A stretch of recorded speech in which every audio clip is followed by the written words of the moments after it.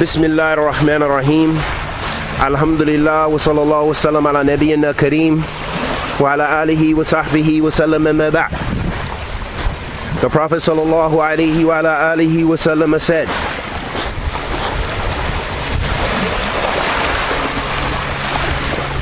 إذا رأى منكم منكرا فليغيره بيده فإن لم يستطع فبلسانه فإن لم يستطع فبقلبه وذلك أضعف الإيمان. رواه Muslim. The Prophet ﷺ said in the hadith that was narrated in Sahih Muslim, narrated by Ibn Mas'ud radiyallahu ta'ala anhu, who said, whoever sees a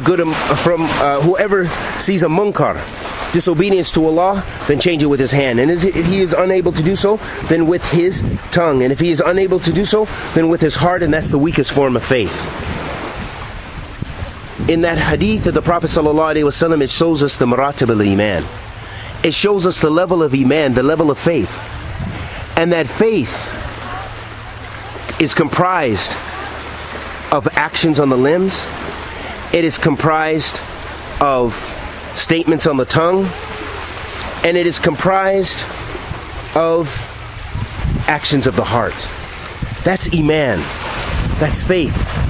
And it shows us that we can command the good and forbid the evil based upon those different levels. It also shows us that the highest level is changing it physically, changing the evil physically, and that the lowest level of it is hating it in your heart. Also, another thing that the scholars deduce from this is that it also illustrates for us that this principle, mabni ala maslaha wa mafsada, that it depends upon the harms and the benefit of changing the munkar. For example, if a person is going to incur a greater harm by trying to change something evil, then they should leave it, because they've taken the less of the two evils. Those are Sharia principles.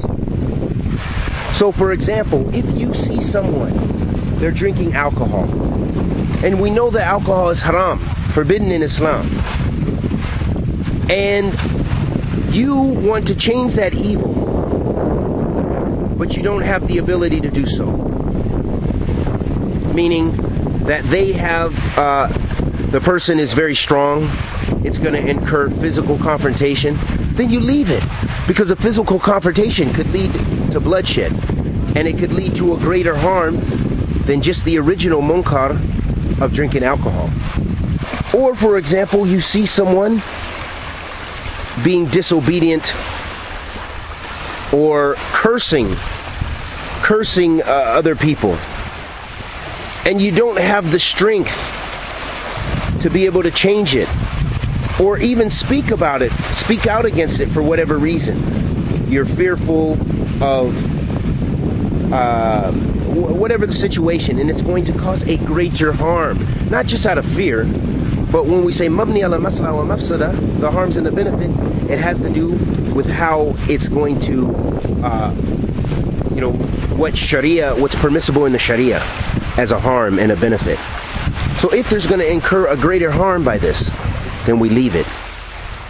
And we ask Allah the Almighty to accept our good and forgive our evil, and bless us with ikhlas, with thabat, Ahl Sunnah. Wa sallallahu wa sallam ala nabiyyina Muhammad wa ala alihi wa sahbihi wa sallam.